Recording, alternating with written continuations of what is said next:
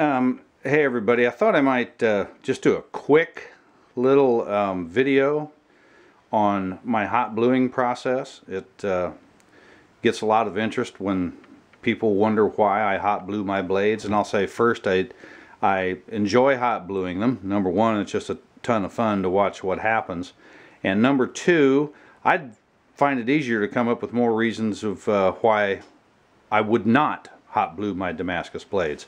Imagine a gun barrel, and consider that all your guns are hot blued. What would your guns be like if they were just raw steel?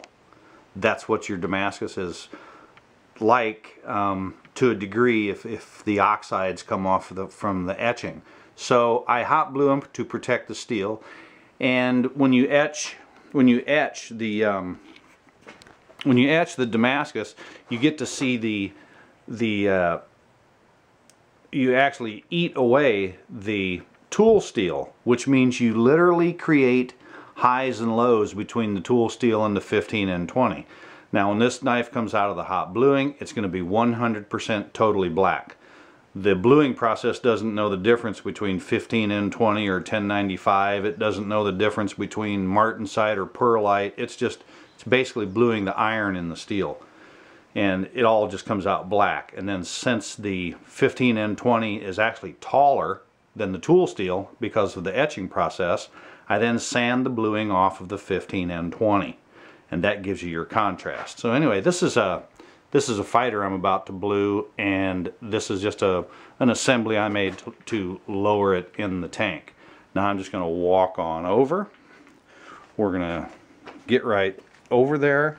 This is a 10-inch tank. It's only 10 inches long, and in this I blew fittings, and even short hunter type blades I'll go from corner to corner.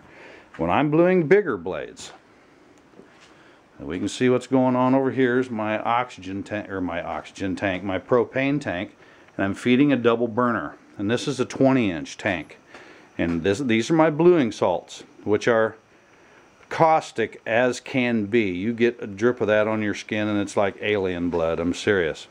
And right now I'm up to about 265 degrees, and I got to get it up there to 292 degrees, which I will maintain within a degree or two for 30 minutes. And then once I get the blade in there, we'll come back and I'll show the blade and what's going on with the bluing salts, and we'll take it from there. Okay, we're back. Now here's a good little demonstration of sort of what's going on in this bluing tank, as you'll see that it's starting to very much boil, and boil vigorously, and we're about at 260, 270, 285 degrees.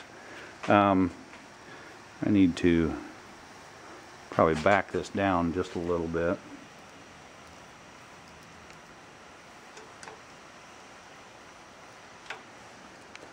Okay, just a little bit. Now, if you remember back in high school chemistry class, there was, when we were discussing the periodic table and atomic weight and so forth, there was a term we used which is called specific gravity, and that's what we're dealing with here. Is basically, imagine water boils at 212 degrees. Well, when I literally add about 10 pounds of this, it's a specific bluing salt, to the water per gallon of water, which raises the weight of the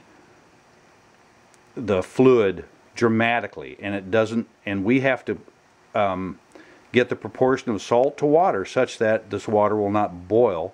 It won't start to release the energy from the flame and turn the liquid into a vapor until 292 degrees. Now I have to maintain that boil at 292 degrees for 30 minutes. Well, that means that over 30 minutes of boiling time of the water turning to vapor and leaving this solution, the proportion of salt to water is going to get greater, which means the boiling temperature is going to rise. We don't want that to happen. So what I have to do, literally minute by minute for a half an hour, is as the water is boiled off, I need to replace it so that the proportion of water to salt remains constant throughout the half hour, thus maintaining a 292 degree boiling temperature. I hope that makes sense to you. Now I'm going to stick the knife in here. Okay, I have placed my blade in the tank. I have it suspended, and quite honestly, for the most part, for the next half hour, it's really kind of boring. It's not worth a movie. This is what I just sit and I look at that. I watch my boiling temperature, and I continually replace the water that's boiled off so the boiling temperature stays at exactly 292 degrees. Now I will say a couple things. Two things are important. One is the cleanliness of the steel. The steel must literally be almost what would qualify as surgically clean. There can't be a speck of gnat's breath on that steel, or it could inhibit the bluing process. And number two is the water. For the most part, throughout the winter, I collect 5-gallon buckets of snow, and I melt snow. And the only water I normally use in my bluing process for my water, the water I use to replace it, is, you'll see over here, some 5-gallon buckets, is melted snow. Other than that, I had an accident here this year, and I ended up, I'll just say I accidentally contaminated a whole 5-gallon bucket of water.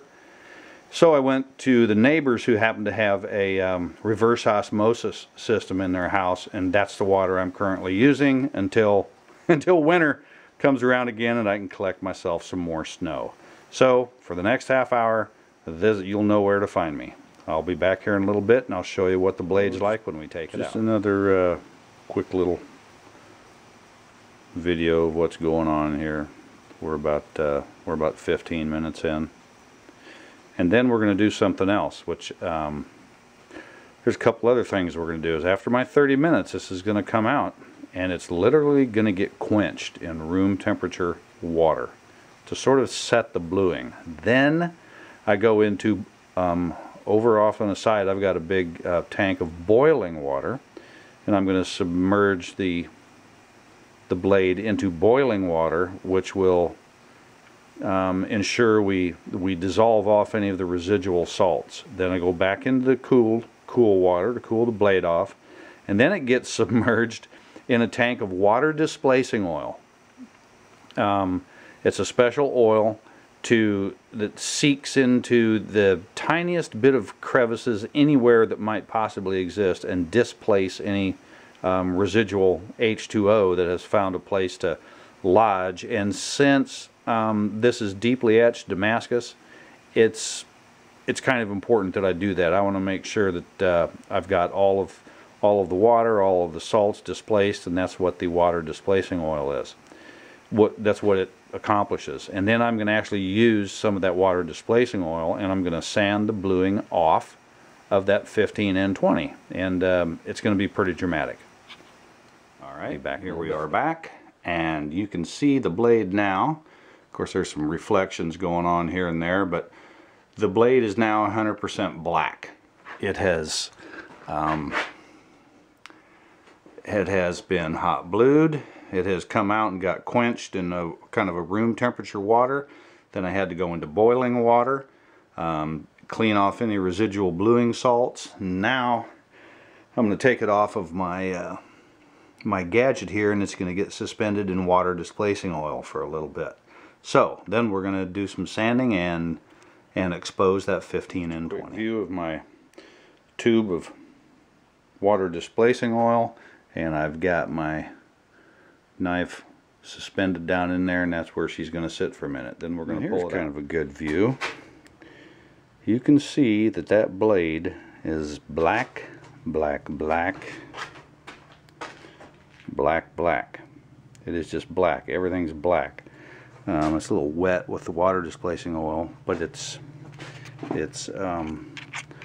black in its entirety here.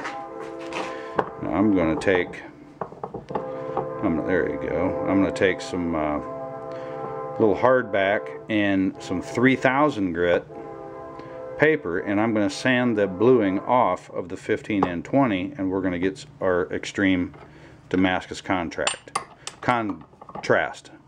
Be right back. Alrighty, now look what we got going on. You can see that down in the lower portions where the 1095 is, the tool steel is still black, yet I've sanded off the bluing from the 15 and 20, and there's kind of a little deal of what's going on, and I'll do a video on this fighter and I'll explain what's going on there in that pattern. I created a streak down the center of the Damascus. But anyway, got a little bit more work to do, and eventually what you can do, of course, that once I load this up on YouTube, it's there forever, but I would invite everyone to, whenever you see this, go to andersonforge.com, and you can look and see this knife, which will be displayed at least for a little while, currently in the year 2012 on the Blade Show 2012 page that I have, and you'll be able to see the completed knife. Back to sanding.